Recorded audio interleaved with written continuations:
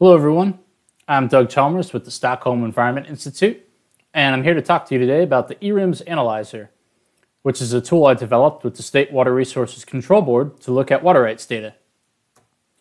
In this presentation, I'll be talking about what is the eWRIMS Analyzer, what kinds of questions can it answer, and then I'll be giving a walkthrough tour in Excel.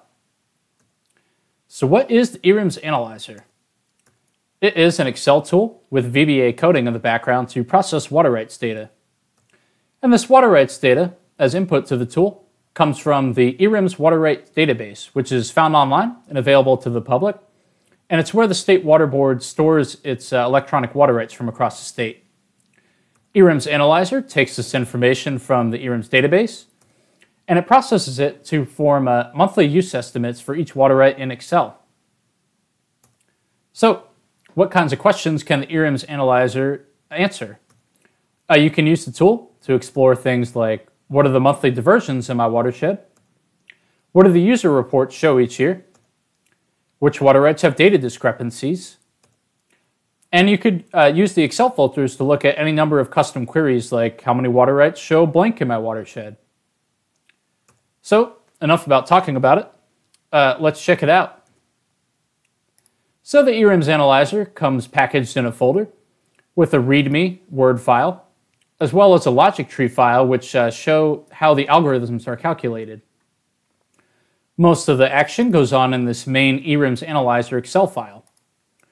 And in this Excel file, it has its own README. The sheets are nicely laid out in order to help guide the user.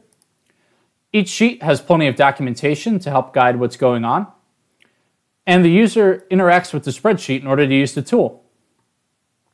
So to use the tool, you import the data which was downloaded from that eWRIMS database, and then you process the data to produce calculations like the diverted total estimates. And the diverted total are monthly estimates for each water right of when is the water actually drawn and diverted out of the stream. And also calculated is amount used, which is when is the water actually applied and used. And both the diverted total and the amount used are calculated because for water rights which have storage, they may divert the water in the winter and then actually use it in the summer. And the diverted total and amount used are calculated in what's called a reported water use scenario, which looks at what use was reported to the board in the past. In addition to the reported scenario, there's a permitted water use scenario, which looks at what is the maximum amount allowed according to the water right. And then, in addition to the estimates, the tool compiles application info associated with the water rights. And there's also a handy water use report matrix, which shows the amounts reported to the board for each year. So you could look at, are the reports changing through time? And are certain water rights even reporting at all?